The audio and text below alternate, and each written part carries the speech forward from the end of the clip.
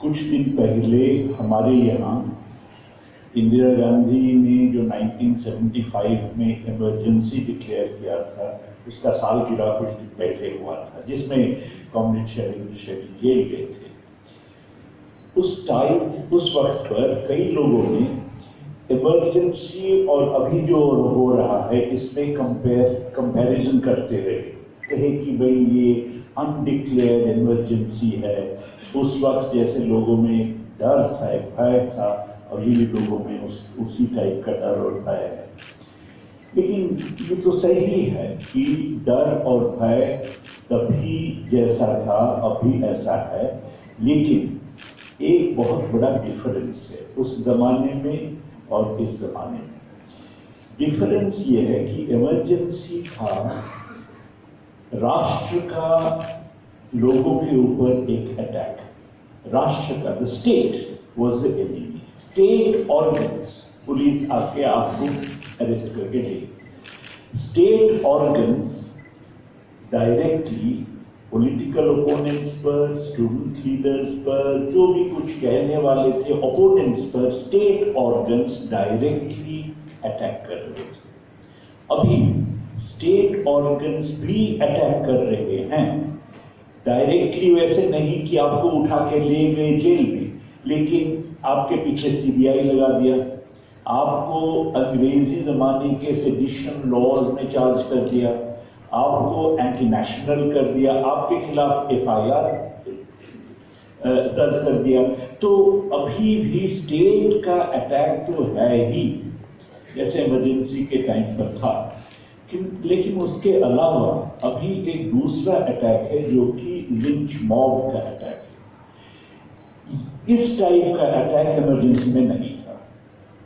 तो ये जो लिंच मॉब का अटैक, ये लिंच मॉब का अटैक एक फैशिज्म का बहुत क्लियर सिम्पटम है। फैशिस्ट मूवमेंट्स में ऐसा होता है। इनफैक्ट मैं कहूंगा कि फैशिस्ट मूवमेंट्स में 5 या 6 सिम्पटम्स हैं सभी फैशिस्ट मूवमेंट्स में, जो कि अभी हमारे सामने नजर आ रहे हैं। पहला तो है कि स्टेट ऑथोरिटेरियनिज्म, वो तो अभी भी हम जानते हैं, देखते हैं। दूसरा है ये जो लिंच मॉब का अटैक, पाल्मिरो टोग्लियाती जो कि इटालियन कम्युनिस्ट लीडर थे, general secretary of the communist international 1930s में, उन्होंने किताब लिखी है लेक्चर्स ऑन फैशिज्म, कॉमिंटन स्कूल में फिर लेक्चर्स थे। वो कहते हैं फैशिज्म का एक क्लास कैरेक्टर तो है ही, मैं अभी उस पर आऊंगा, और एक उसका लेकिन मैस कैरेक्टर भी है। तो अभी जो हमारे यहाँ हो रहा है ये lynch mob, they represent the mess character of this kind of movement. तीसरा लक्षण है, जैसे मैंने कहा, एक क्लास कैरेक्टर, और वो क्लास कैरेक्टर है कि ये फैशिस्ट ताकतें हमेशा कॉर्पोरेट फाइनेंशियल ओलिगार्की के साथ जुड़े हुए रहते हैं। मुसोलिनी ने इनफैक्ट फैशिज्म को डिफाइन किया था, the merger of corporate and state power.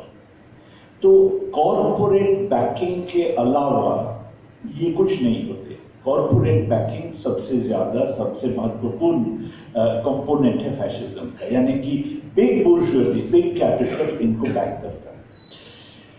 चौथा है हमेशा किसी हैप्लेस माइनॉरिटी, 1930s में जूस, यहाँ मुसलमान, दलित वगैरह, हैप्लेस माइनॉरिटी को हमेशा टारगेट करना, कहना कि इन्हीं की वजह से जो देश में दुख है, दारिद्र्य है, ये सब इन्हीं की वजह से है।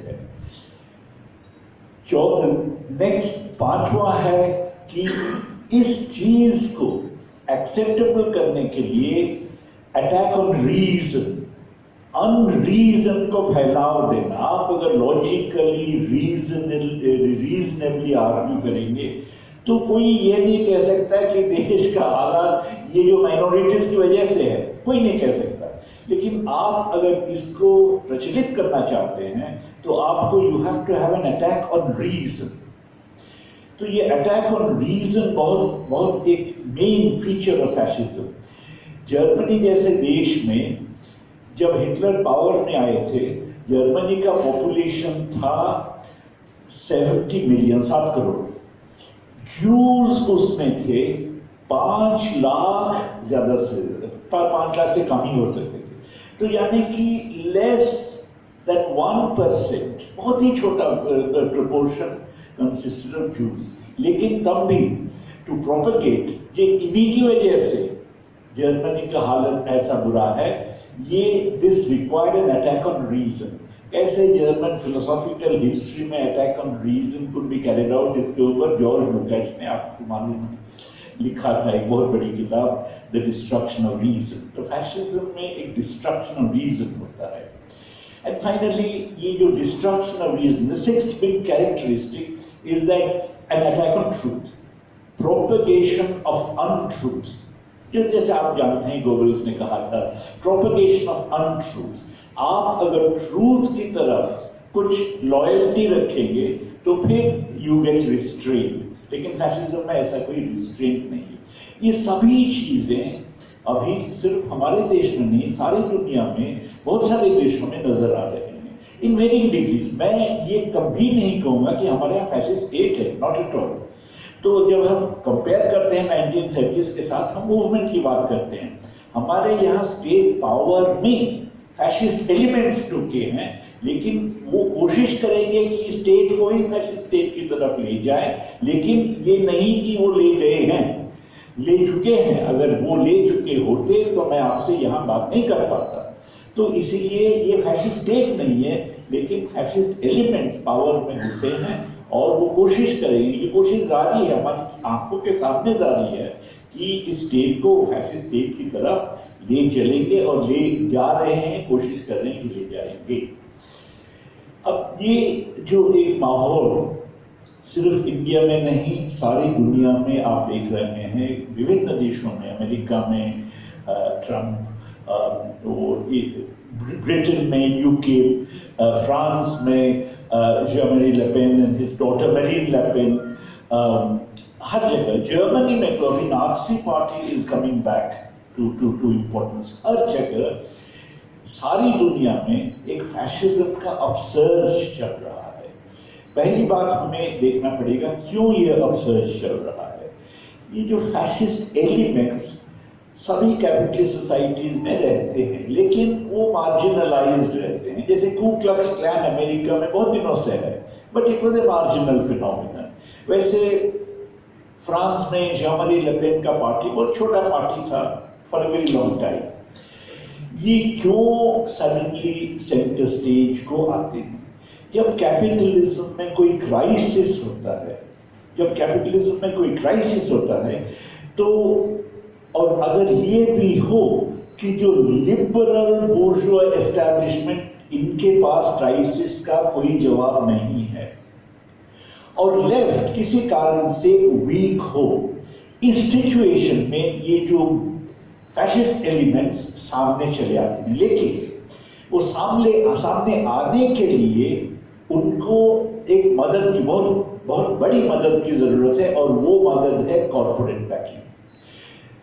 कॉर्पोरेट बैकिंग इसीलिए उन्हें इस वक्त मिलता है कि वो तो क्राइसिस की बात करते हैं, लिबरल बोर्जुआ एस्टैब्लिशमेंट क्राइसिस की बात ही नहीं करती। जब अभी देखिए, जब ट्रंप और हिलरी क्लिंटन में जो फाइट हुआ अमेरिका में, हिलरी क्लिंटन ने कोई क्राइसिस वाइसिस की बात नहीं की।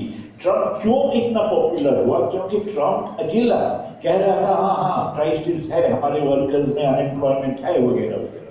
तो ये लोग क्राइसिस के बारे में बात करते हैं, लेकिन ये कहते हैं, पहली बात तो ये कि क्राइसिस का कारण कैपिटलिज्म नहीं है, न्यूलिबरलिज्म नहीं, न्यूलिबरल कैपिटलिज्म नहीं है। क्राइसिस का कारण है मेक्सिकन, क्राइसिस का कारण है चाइनीज, क्राइसिस का कारण है मुसलमान। हमारे यहां भी वैसे ही है। क्राइसिस को हमेशा द अदर के ऊपर क्राइसिस को एक्सप्लेन करते हैं।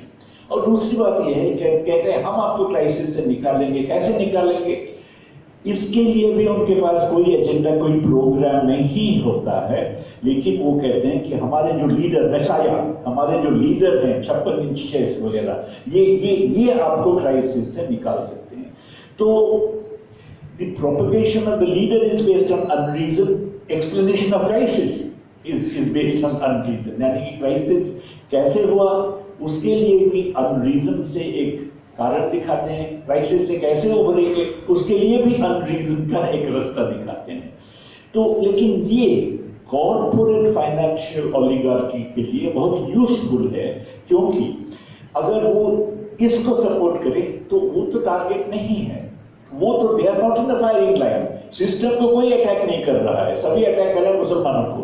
तो इसीलिए कॉर्पोरेट फाइनेंशियल ओलिगार्की इस पीरियड में इस टाइप के जितने सारे मूवमेंट्स है उनको फाइनेंशियल हेल्प करता है, मदद करता है। मैं तो कहूंगा इंडिया में role of Modi as an individual is to bring about an alliance between Hindutva fascism on the one side and the corporate oligarchy on the other. ये मोदी का अचीवमेंट है। आरएसएस था, लेकिन RSS was not the favorite of the Indian corporate sector। ये मोदी ने गुजरात में वो summit, entrepreneur summit वगैरह करके धीरे धीरे प्रॉब्लम टुगेदर। फैशिज्म हमेशा इस तरह का एक कॉर्पोरेट और फैशिस्ट एलिमेंट, इनमें एक अलायंस के ऊपर क्षमता को आता है।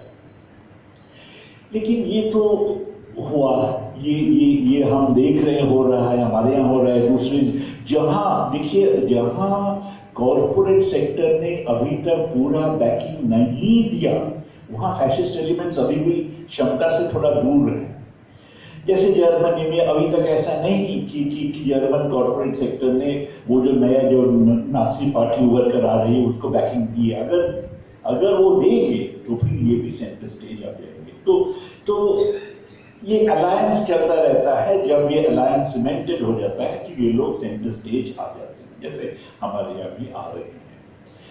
लेकिन हर जगह पर फैशिज्म का एक अलग, नेचुरली एक अलग रूप होता है। कू क्लक्स क्लैन अमेरिका का रूप, अमेरिकन फैशिज्म का रूप है। हमारे यहाँ जो फैशिज्म का रूप है, हमारे यहाँ जो फैशिस्ट एलिमेंट्स का रूप है, वो ऐसा है कि उसको हमारे हिस्ट्री के थ्रू हमें समझना पड़ेगा। पहली बात तो यह है कि हमारे यहाँ हमें कभी भूलना नहीं चाहिए कि हजारों सालों से एक institutionalised inequality of the caste system. सारी दुनिया में कोई ऐसा देश नहीं है जहां ये institutionalised inequality of the caste system हजारों सालों से चला रहा है, लेकिन हमारे यहां आ रहा था। मैं तो कहूंगा कि हमारे जेएनयू में एक प्रोफेसर हैं सुविधा जायसवाल, तो वो सोशल साइंटिस्ट में, उन्होंने बहुत सारे आर्टिकल लिखे। वो हमेशा कहती हैं कि वो हिंदुइज्म का, कम से कम हिंदुइज्म के बहुत सारे स्ट्रैंड्स हैं, लेकिन एस्टेब्लिशमेंट हिंदुइज्म का एक मेन प्रॉपर्टी है कास्ट सिस्टम। तो जब कभी लोग लिखते हैं कि वो अभी सेशन सर ने लिखा वाई आई एम हिंदू, मुझे थोड़ा डर लगता है, क्योंकि हम हिंदुत्व और हिंदू में फर्क कीजिए जरूर, लेकिन हमें ये भी नहीं भूलना चाहिए कि वो हिंदू, कई सारे वैष्णवाइट स्ट्रैंड वगैरह हैं वो अलग हैं, लेकिन हिंदू एस्टैब्लिशमेंट में कास्ट सिस्टम एक बहुत सेंट्रल चीज है। उससे हमें डिफ्रेंशिएट करना चाहिए, उससे हमें बाहर निकलना चाहिए। वेरी वेरी इंपॉर्टेंट थिंग है। तो ये, लेकिन ये जो इंस्टीट्यूशनलाइज्ड इनइक्वालिटी हजारों सालों से चला आ रहा था, इसके खिलाफ 19th सेंचुरी से लेकर दो different types of movement, social movements हुए। एक तो था social equality, movement for social equality, जैसे पेरियार, जैसे अम्बेडकर, जैसे फुले, जैसे नारायण गुरु वगैरह, हर जगह there was a movement for social equality, टेम्पलेंट्री movement वगैरह। और दूसरा था एंटी कॉलोनियल स्ट्रगल। हिस्टोरियंस, जो एकेडमिक हिस्टोरियंस होते हैं, वो बहुत सारे लिखते हैं, पीएचडी थीसिस हजारों लिखे गए हैं कि ये दोनों आपस में खिलाफ हैं। That Ambedkar was opposed to, or Periyar was opposed to the Congress movement, और ये कांग्रेस पीपल व कास्टिस्ट वगैरह, इनमें बहुत सारे डिफरेंसेस हैं। ये इसमें कोई इतने सारे पीएचडी लिखे गए हैं। इन दोनों मूवमेंट को अलग अलग नजरिया से देखा जाता है। लेकिन आप अगर नीचे से देखें, मैं एक गांव से आता हूं, मेरी स्कॉलरशिप मिली दिल्ली कॉलेज में पढ़ने के लिए, लेकिन मैं गांव से आता हूं। मेरे गांव में मेरा एक दलित फ्रेंड था, उसके घर में मेरे फादर कम्युनिस्ट थे, तो हमको ये मानते नहीं थे, तो वो मेरा बहुत बड़ा दोस्त था। तो हम लोग, मैं उसके घर में सारा दिन स्पेंड करता था। उसके फैमिली में सभी अंबेडकर को बहुत सम्मान देते थे। In fact I first heard of Ambedkar from him. At the same time Gandhi को भी देते थे, वो खादी पहनते थे। तो नीचे की तरफ से नीचे ये दोनों मूवमेंट्स एक simultaneously they created an awareness. जितना भी डिफरेंसेस हो अमंग द लीडर्स, लेकिन एन अवेकनिंग, ये दोनों इन्होंने एक अवेकनिंग पैदा किया। और मैं समझता हूं that the communist movement is a legacy of both these. Communist movement इसी awakening को आगे ले रहा है। बहुत सारे communists anti colonial struggle से आए, both from the terrorist stream and from the communist socialist stream, और बहुत सारे communist वो केरला वगैरह में कृष्ण पिल्ले, केजी वगैरह उसमें से आए, टेम्पलेंट्री मूवमेंट, सोशल रिफॉर्म मूवमेंट से आए। तो मैं कम्युनिज्म को समझता हूं as the legacy of both these two movements. लेकिन इन दोनों मूवमेंट की वजह से एक नया अवेयरनेस पैदा हुआ, एक नया कॉन्शियसनेस पैदा हुआ, जो कि 1931 कराची कांग्रेस रेजोल्यूशन में एक्सप्रेस्ड हुआ। 1931 कराची कांग्रेस एक बहुत इंपॉर्टेंट इवेंट है, क्योंकि पहली बार इंडिपेंडेंस के बाद इंडिपेंडेंट इंडिया कैसा होगा, पहली बार this was stated in a resolution in 1931 at the Karachi Congress. Jawaharlal Nehru drafted that statement, but Gandhi ji actually read through it and approved it. अब कराची कांग्रेस रेजोल्यूशन लेके charter, it was obviously a left wing document. उस charter में बहुत सारी चीजें हैं, उस चार्टर में ऐसी चीजें हैं जो अभी तक हमने पूरा नहीं पाया। उसमें तो है यूनिवर्सल एडल्ट फ्रेंचाइज, उसमें है equality before law irrespective of religion, gender, cast etcetera etcetera, उसमें है minimum standard of living for every Indian, उसमें है separation of the state from religion, secular state, उसमें है free and compulsory primary education, जो कि अभी तक हमने सचमुच नहीं अचीव किया, और उसमें है abolition of the death penalty. मेरे यूनिवर्सिटी के लड़के सेडिशन चार्ज पर पकड़े गए हैं क्योंकि दे वर opposing the death penalty of Afzal Guru, and they were celebrating, they were commemorating on the day that he was executed. अभी तक डेथ पेनल्टी अबॉलिश नहीं हुआ, बल्कि जो डेथ पेनल्टी के खिलाफ हैं उनको सेडिशन चार्ज कर जेल में भर्ती किया जाता है। तो आप समझ सकते हैं कि 1931 रेजोल्यूशन, कराची कांग्रेस रेजोल्यूशन से कितनी सारी चीजें अभी तक अनरियलाइज्ड हैं। 1931 कराची कांग्रेस से कुछ ही दिन पहले भगत सिंह का एग्जीक्यूशन हुआ था, इसीलिए abolition of death penalty was very important part of that resolution. Indian constitution is based upon that. ये जो विजन पहली बार 1931 में दिखाया गया लोगों के सामने, which actually was an important factor in mobilizing people behind the anti-colonial struggle 1930 में। आप जानते हैं anti-colonial struggle in India 1930 में ही बढ़ गया है। उसका इकोनॉमिक कारण है ग्रेट डिप्रेशन की वजह से इंडियन पेजेंट्स को तो बहुत धक्का लगा था, लेकिन उसका ये भी है कि एंटी कॉलोनियल स्ट्रगल ने लोगों के सामने एक चार्टर रखा कि भाई इंडिपेंडेंट इंडिया में ऐसा धक्का नहीं लगेगा, किसी को नहीं लगेगा। तो 1930s में ये बहुत बड़ा, बहुत वेल नोन डॉक्यूमेंट था। इस डॉक्यूमेंट में जो विजन है, vision of independent India is a fraternity of equal citizens. अब ये fraternity of equal citizens idea जिस देश में हजारों सालों से इंस्टीट्यूशनलाइज्ड इनइक्वालिटी चल रहा था, is a major idea. It is nothing less than A social revolution. मैं फिर अपने गांव की बात कर रहा हूं। 1952 में जब इलेक्शन हुआ, पहला जनरल इलेक्शन में छोटा था। मुझे अभी याद है हमारे गांव में ब्राह्मण लैंडलॉर्ड फैमिली कंसिस्ट ऑफ ए ब्राह्मण फैमिली, एक्सटेंडेड फैमिली, इतने गुस्से में थे कि वो दलित का वोट और मेरा वोट एक ही है, इतने गुस्से में थे। तो ये तब भी लेकिन हुआ, उसके बाद जो गुस्सा कंटिन्यू किया जब लैंड रिफॉर्म वगैरह भी और भी कंटिन्यू किया। But this idea of fraternity of equal citizens was a major change. लोग कहते हैं कि इंडिया में अभी जो हो रहा है कंटिन्यूटी, हमारे हिस्ट्री का कंटिन्यूटी है। अगेन कुछ tradition, democratic tradition Indian history में है, लेकिन डोमिनेंट ट्रेडिशन नहीं था। डोमिनेंट ट्रेडिशन से एक ब्रेक हुआ है, जो कि ये जो दो सोशल मूवमेंट्स और उनका सक्सेसर कम्युनिस्ट मूवमेंट की वजह से हुआ है। ये हमें हमेशा याद रखनी चाहिए। तो ये इसके खिलाफ तभी से ये हिंदुत्ववादी फोर्सेस तभी से थे। दे were not with either of this movements. Anti colonial struggle के खिलाफ थे, social equality, social reform movement के खिलाफ थे।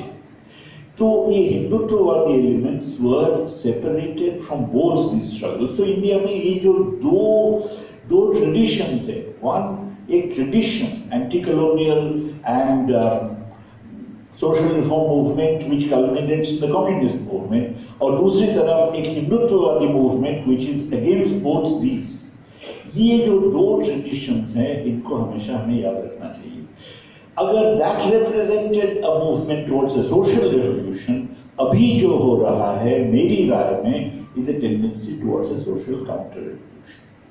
आप ये हर चीज में देखिए, आप देखिए हिंदू मुसलमान बात में वो जो डिविजन हो रहे हैं उसमें देखिए, हर चीज में देखिए, आप जो इंक्रीज एट्रोसिटीज ऑन दलित्स हो रहे हैं उसमें देखिए, हर चीज में एक रिवर्सल हो रहा है, एक सोशल काउंटर रेवोल्यूशन की तरफ हम जा रहे हैं। तो अभी हमारे यहाँ ये सोशल काउंटर रेवोल्यूशन जो हो रहा है, ये कॉर्पोरेट हिंदुत्व अलायंस का एक प्रोडक्ट है। अब इसके खिलाफ लड़ने के लिए लेफ्ट को सबसे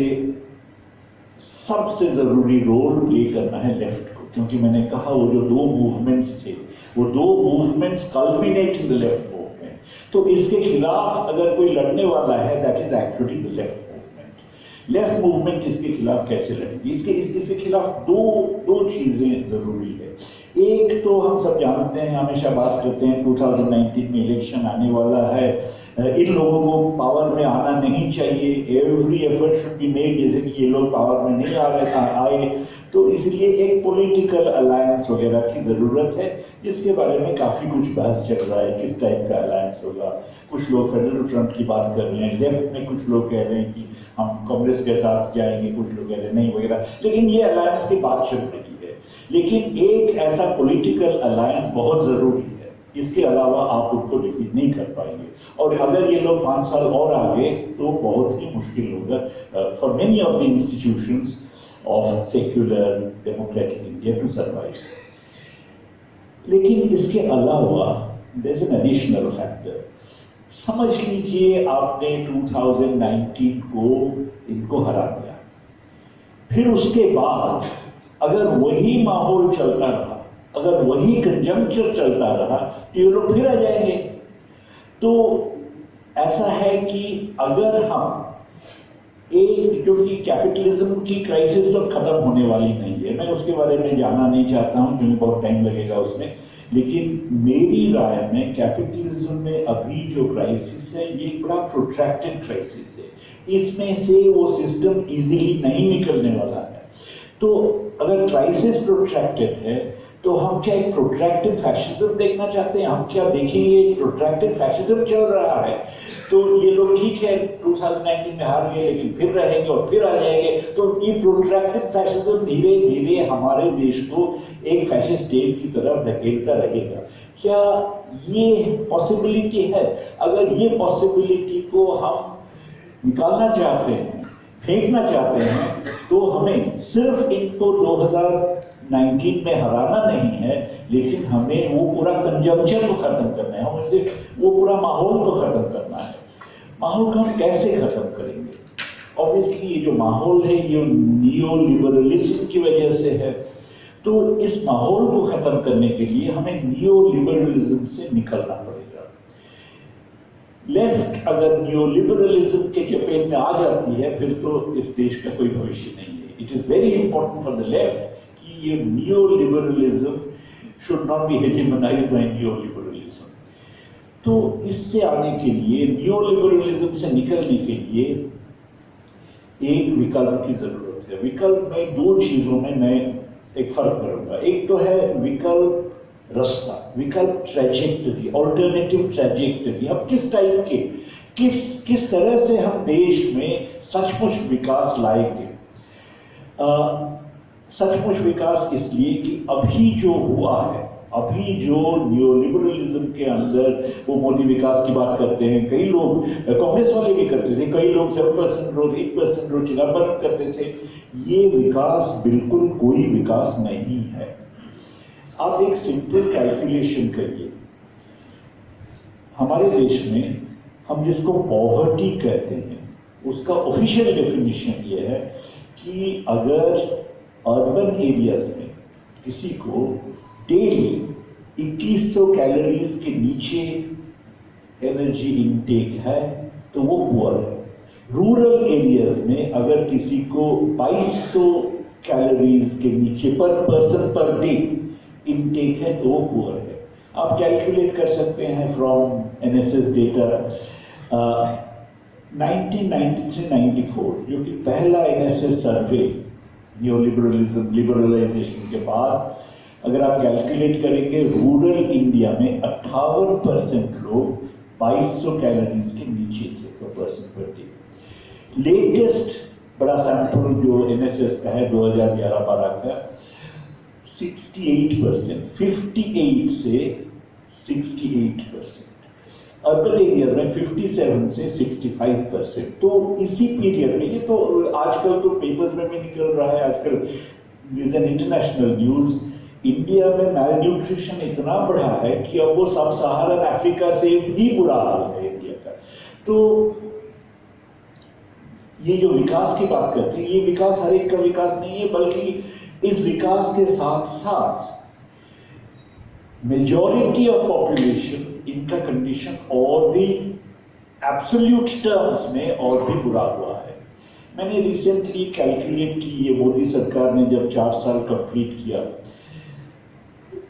हम स्टैटिस्टिक्स से कैलकुलेट कर सकते हैं कि एग्रीकल्चर एंड अलाइड सेक्टर्स बहुत बड़ा सेक्टर है जहां देश के more than 50% of the country's workforce is employed in agriculture and allied sectors, forestry वगैरह। तो आप एग्रीकल्चर एंड अलाइड सेक्टर्स में जितना ग्रोस वैल्यू एडेड होता है, जो कि हर एक को इनकम देता है, यानी कि आप अगर gross value added in this sector देखें, that is the total income of everybody who is working in that sector. Landlords का भी है, कैपिटलिस्ट का भी है, लेबरर का भी है, पेजेंट का भी है, पूरा सबका। उसको आप डिवाइड करिए by the population which is engaged in this. आप वैसा एक एक्सरसाइज तो ये आप करिए 2013-14 मोदी आने से पहले, और वैसा एक करिए फॉर 2017-18 लेटेस्ट ईयर। आप तो आपको मिला per capita gross value added. इसको आप डिफ्लेट करिए by consumer price index for rural India to C real term में कैसा हुआ है। आप देखेंगे 2017-18 में the real per capita income of the agriculture dependent population, of this population in this sector is less than in 2013-14. अब इनमें landlords का इनकम तो कम नहीं हुआ है, कैपिटलिस्ट का तो इनकम कम नहीं हुआ है, यानी कि अगर the average itself is low, उसका मतलब लेबरर्स, पेजेंट्स, उनका इनकम एक्चुअली एब्सोल्यूट टर्म में और भी खराब हुआ है। तो ये जो विकास की बात करते हैं ये कोई विकास नहीं है। इसीलिए जब हम एक विकल्प रास्ता की बात करते हैं, an alternative path, an alternative trajectory, तो उसके बहुत सारे फीचर्स होंगे। मेन फीचर मेरी राय में ये होगा कि अभी क्या हो रहा है, क्यों इतने सारे किसान, क्यों जो जो जो मैंने अभी फिगर बताया, ऐसा क्यों हो रहा है, क्यों इतने सारे किसान सुसाइड कर रहे हैं? इसीलिए कि देखिए पहले 1950s 60s वगैरह में state was supporting and defending peasant agriculture and petty production sector. इसका ये मतलब नहीं कि हर एक को मदद मिलता था, ऑफ कोर्स नॉट, उसमें डिफरेंशिएशन है, उसमें क्लास डिफरेंशिएशन है, लेकिन state was supporting that sector. हम जानते हैं हैंडलूम्स के लिए रिजर्व्ड आइटम्स थे, हम जानते हैं पेजेंट एग्रीकल्चर के लिए, देखिए पहली बात तो ये है कि स्टेट बहुत सारे इरिगेशन इन्वेस्टमेंट हुए, दूसरी बात यह है कि subsidised input, subsidised credit bank nationalisation के बाद हुआ, तीसरी बात यह है कि गवर्नमेंट रिसर्च लेबोरेटरीज में नए सीड्स और नए तरीके देवर रिसर्च, और एक पूरा देश में एक्सटेंशन सर्विस था जिसके through it was circulated among the pageantry, जिसकी वजह से ग्रीन रेवोल्यूशन हो पाया। फिर वहां एश्योर्ड प्राइसेस थे 22 food crops, food grain crops के लिए और बहुत सारे कमर्शियल क्रॉप्स के लिए, जो tea board, coffee board, rubber board, coil board, ये सब मार्केट में इंटरवीन करते थे जब प्राइस ड्रॉप करता था। तो बहुत सारे तरीकों से स्टेट वाज हेल्पिंग द पेटी प्रोडक्शन सेक्टर। ये एक पोस्ट इंडिपेंडेंस नीति का एक कंटिन्यूएशन था। मैंने कराची कांग्रेस रेजोल्यूशन की बात की 1930 में, जब पेजेंट्स बहुत तादाद में हमारे एंटी कॉलोनियल स्ट्रगल में शामिल हुए। This was the promise of the anti colonial struggle. भाई 1930s में आप जानते हैं डेट बढ़ गया था पेजेंट्री का, और 1930s में देयर सिचुएशन वाज डेस्परेट, तो एंटी कॉलोनियल स्ट्रगल का प्रॉमिस था इंडिपेंडेंस आने दीजिए, ऐसा हाल आपका कभी नहीं होगा। तो इसीलिए स्टेट हेल्प दिस सेक्टर, जिसका नॉट एवरीबॉडी बेनिफिटेड इक्वली। गरीब लोगों को इतना नहीं मिला जितने कि लैंडलॉर्ड्स को, लैंड रिफॉर्म नहीं हुआ आप जानते हैं, लैंडलॉर्ड्स को जितना कि रिच पेजेंट्स को, लक्स वगैरह को मिला। तब भी the state was helping pageant agriculture in very many ways. अब वो सब के सब विथड्रॉन है। ये सही है कि अभी तक फूड क्रॉप्स में कम से कम एक प्रोक्योरमेंट सिस्टम है, शायद हर एक को के पास नहीं पहुंचता है, लेकिन तब भी एक सिस्टम है।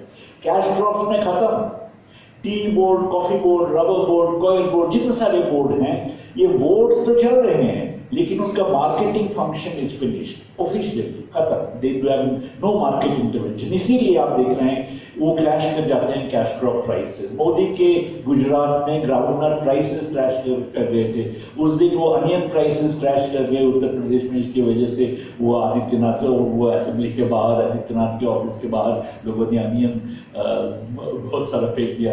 तो अभी कैश क्रॉप्स के लिए कोई सपोर्ट नहीं है।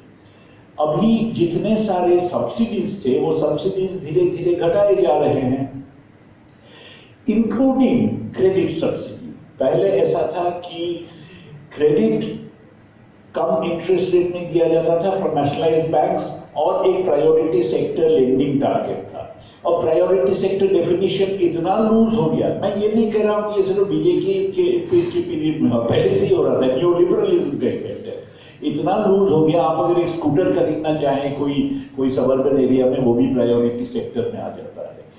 मैं जब केरला में था इन द प्लानिंग बोर्ड, मुझे बैंक ऑफिसर्स बुलाते थे बोलने के लिए। मैं एक बार गया और एक बार बैंक ऑफिसर्स ने मुझे कहा, देखिए हम यहाँ priority sector credit norms meet करते हैं, लेकिन सचमुच मैं आपको बताऊं पिछले 18 महीनों में हमने एक भी एग्रीकल्चरल लोन नहीं दिया, बैंक ब्रांच ने मुझे कहा। तो ये बहुत ही कॉमन है, इसीलिए एक new class of money lenders has emerged, जो कि बैंक से लोन लेते हैं और उसी पैसे को पेजेंट्स को मच हायर इंटरेस्ट रेट्स में देते हैं। तो स्टेट का सपोर्ट खत्म हो गया है। स्टेट का सपोर्ट जब खत्म हो गया है, profitability of agriculture has got squeezed, agricultural incomes have got squeezed. एक तरफ एग्रीकल्चरल इनकम्स, पेटी प्रोडक्शन सेक्टर के इनकम्स स्क्वीज्ड हो गए। This is not only agriculture, pageant agriculture, this is true of fisherman, craftsman वगैरह वगैरह। अगेन मैं जब केरला में था, हमने कैलकुलेट किया कि केरला में फिशरमैन को अगर आप स्टेट का जो मिनिमम स्टैट्यूटरी वेज रेट है वो डेली सपोज उनको मिलता तो वो पूरा सेक्टर घाटे में था। यानी कि वो फिशिंग सेक्टर इसीलिए चल रहा था कि fisherman was accepting a daily return which is lower than the statutory minimum wage rate of the state.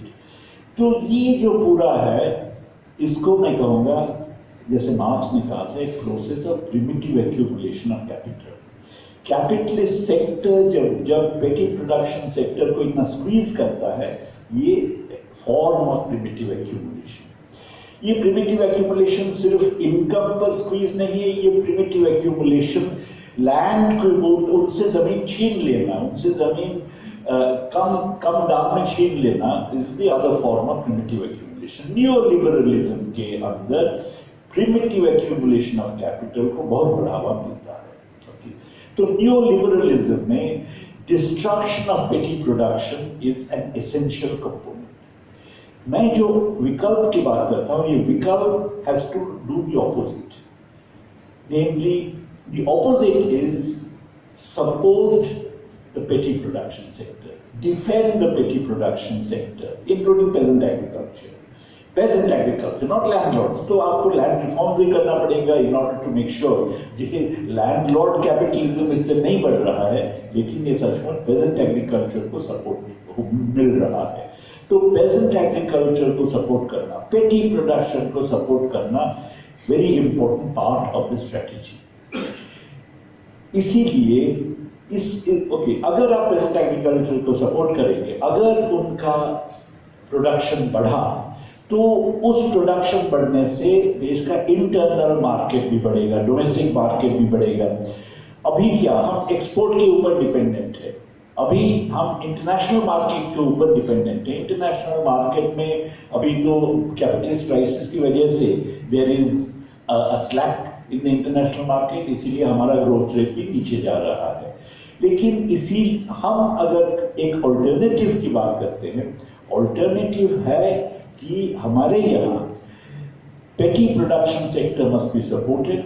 उसकी वजह से there would be N expansion of the internal domestic market और उस आधार पर इंडस्ट्रियलाइजेशन होगा, उस आधार पर ग्रोथ होगा।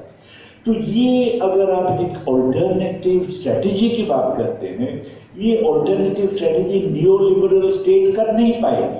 नियोलिबरल स्टेट देखिए, आप अगर नियोलिबरलिज्म चलाना चाहते हैं तो मैं तो ये कहूंगा कल समझ लीजिए Naxalites came to power. If they continue with the नियोलिबरल policies they will be doing exactly what Modi is doing. तो आप अगर नियोलिबरल स्टेट को, तो नियोलिबरल state is not able to do this, will not be able to do this. इसके लिए एक दूसरा state चाहिए, state which would have to be based on a worker present alliance. ये लेनिन ने जो वर्कर प्रेजेंट अलायंस कहा था उसकी अभी ज्यादा जरूरत है हमारे देश में। लेनिन का कंसेप्शन तो अपनी जगह पर बिल्कुल सही है, हमारे लिए ऑलरेडी एनीवे रेलेवेंट है, लेकिन उसके ऊपर एक एडिशनल रीजन है रेलेवेंस को मैं बताता हूं। लेनिन ने कहा था क्यों वर्कर प्रेजेंट अलायंस? लेनिन ने कहा था worker present alliance democratic revolution के लिए जरूरी है क्योंकि बुर्जुआजी लैंडलॉर्ड्स के साथ जाता है, इसीलिए working class has to lead the pageantry. सही है, क्योंकि वर्कर प्रेजेंट अलायंस माने जो पेजेंट्री का डेमोक्रेटिक एस्पिरेशंस, पेजेंट्री का जो लैंड के लिए हंगर है, वो तभी सेटिस्फाइड हो पाएगा जब the landlords power is finished.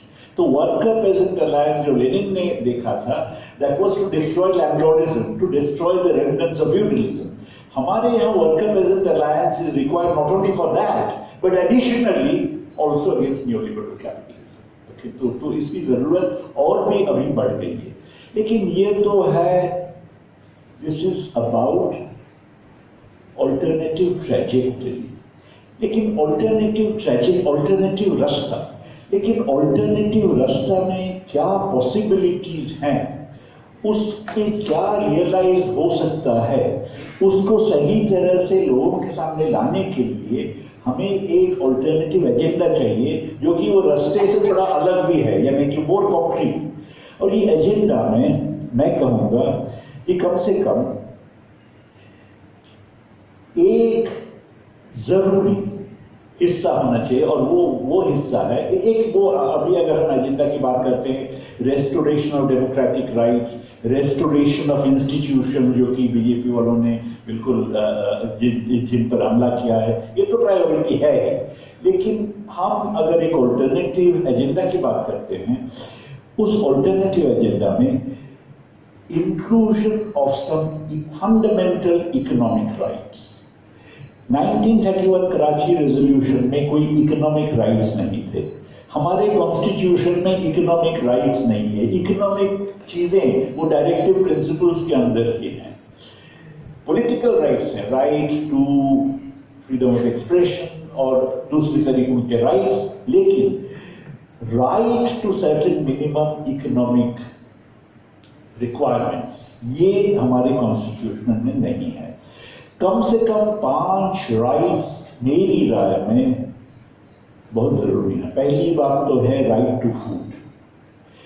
मैंने कहा कि ऑलरेडी हमारे देश में मैल न्यूट्रिशन अब इतना बुरा है, ये सब सहारन अफ्रीका से और भी खराब है। तो right to food is absolute essential.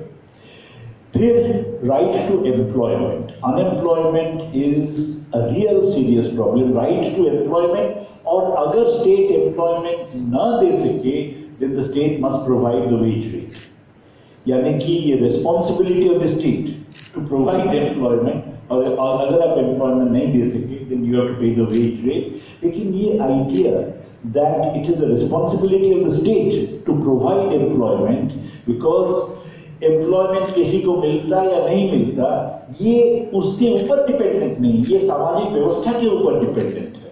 तो इस चीज को इंस्टीट्यूशनलाइज करने के लिए राइट टू एम्प्लॉयमेंट बहुत जरूरी है। All these rights I'm talking about are universal, justiciable rights. तीसरी राइट मैं कहूंगा right to free, quality, publicly funded health care for all. जैसे कि नेशनल हेल्थ सर्विस है ब्रिटेन में, स्कैंडिनेवियन कंट्रीज में है, हमारे देश में right to free, universal, publicly funded health care बहुत जरूरी है। इनफैक्ट पेजेंट्स, अगेन मैं आपको बताऊं, केरला में हमने एक डेट रिलीफ कमीशन सेटअप किया था। जब हमने सेटअप किया था हमने देखा कि पेजेंट्स के जो डेट हैं, ये डेट के कारण, यानी कि उनके जो ऋण इतने बढ़ जाते हैं जिसकी वजह से वो सुइसाइड करते हैं, उसका मेन कारण एग्रीकल्चर रिलेटेड नहीं था, उसका मेन कारण हेल्थ रिलेटेड था।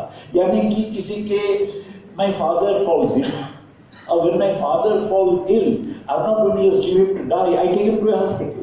When I take him to a hospital, अगर मैं उनको प्राइवेट हॉस्पिटल में लूँ तो वहाँ तो इतना देना पड़ता है, तो उसके लिए मुझे ऋण लेना बहुत जरूरी होता है।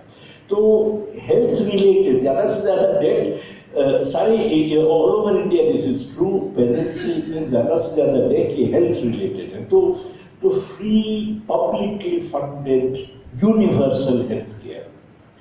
चौथा एक राइट होना चाहिए, right to free, publicly funded, universal, quality education. Neighbourhood schools में हर एक ठीक है, आप अगर अपने बच्चे को किसी दूसरे स्कूल में पढ़ाना चाहते हैं अपने पैसे से पढ़ाइए, लेकिन everybody should have a right to go to the local neighbourhood school where quality education must be provided. और ये सब राइट्स जस्टिसेबल होना चाहिए। अगर ये नहीं मिलते तो people can go and sue the state in a court of law. और पांचवा राइट मैं बताऊंगा is basically a right to old age pension, disability benefits वगैरह, जिसके लिए लोग लड़ते हैं। हमारे यहाँ you would be surprised to know अभी जो old age pension है इतना ट्रिवियल है, ये 500 रुपए पर महीना, उससे किसका काम चलेगा। तो इसीलिए right to an adequate old age pension and disability benefits, ये पांचों राइट्स अगर आप दिलाएं तो इसके ऊपर ज्यादा से ज्यादा खर्चा होगा 10% ऑफ जीडीपी, उससे ज्यादा नहीं, बल्कि 10% से कम ही हो सकता है। मैं एक एग्जाम्पल दूं आपको, समझ लीजिए दैट राइट टू एजुकेशन आपने किया, तो उसके लिए स्कूल बिल्डिंग्स चाहिए, स्कूल बिल्डिंग्स को बनाना पड़ेगा, तो उसमें एम्प्लॉयमेंट जनरेटेड होगा। तो ऑलरेडी एक राइट को फुलफिल करते करते दूसरा राइट ऑटोमेटिकली काफी हद तक फुलफिल हो जाएगा। तो इसलिए एक डबल काउंटिंग हो जाता है। लेकिन आप अगर सभी को अलग अलग मिलाएं, कितने फंड्स चाहिए, 10% ऑफ जीडीपी से ज्यादा किसी की जरूरत नहीं है। अगर 10% जीडीपी, अभी India is one of the lowest tax countries in the world, about 16% of GDP है हमारा टैक्स जीडीपी रेशियो। अगर आप 10 उसमें जोड़ दें तो 16-26 हो जाएगा। अमेरिका में टैक्स जीडीपी रेशियो 26% है, यूरोप में तो 35% 40% है। तो capitalist countries, true capitalist countries, वहां टैक्स जीडीपी रेशियो हमसे दुगना है। तो हम इजीली ये जो राइट्स हैं हम इजीली इनको रियलाइज कर सकते हैं।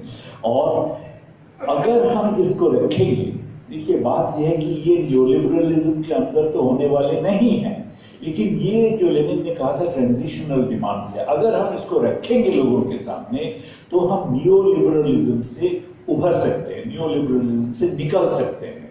हम this is a way of breaking through the boundaries of नियोलिबरलिज्म।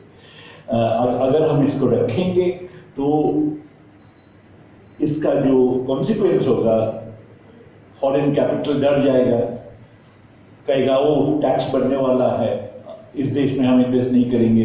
अगर वो इन्वेस्ट नहीं करेंगे और किसी को करना पड़ेगा तो और कौन करेगा? पब्लिक सेक्टर फिर करेगा। अगर पब्लिक सेक्टर करेगा, public sector generate its own resources. तो ये जो प्राइवेटाइजेशन का माहौल चल रहा है, इसको बदलना पड़ेगा। तो अगर आप इस एजेंडा को लागू करने के लिए कोशिश करेंगे तो इस एजेंडा से वो जो रास्ते की बात मैं कर रहा था वो ऑटोमेटिकली ही निकल आएगा। तो ये हमारे सामने जो विकल्प है, पॉसिबल है, जरूरी इसलिए है कि हम अगर सचमुच ये फैसिस्ट माहौल से निकलना चाहते हैं तो 2019 तो वेरी इंपॉर्टेंट, लेकिन 2019 इज नॉट इनफ। अगर हम सचमुच इससे निकलना चाहते हैं, क्योंकि ये फैसिज्म न्यूलिबरलिज्म के साथ जुड़ा हुआ है, it is because of the capitalist crisis. You see, इतने सालों तक हमारे यहां मैंने जो फिगर्स दिए, इट इज क्लियर कि लोगों का हाल बुरा हो रहा था। मैंने फिगर्स दिए अबाउट मैल न्यूट्रिशन, लेकिन हमेशा एक होप था, हाँ इतने जोरों से बढ़ रहा है देश में, तो ठीक है मेरे बच्चे को शायद मिल जाएगी कोई अच्छी नौकरी मिल जाएगी वगैरह। तो हाल बुरा हो रहा था, लेकिन एक होप था। क्राइसिस के बाद वो होप भी खत्म हो गया।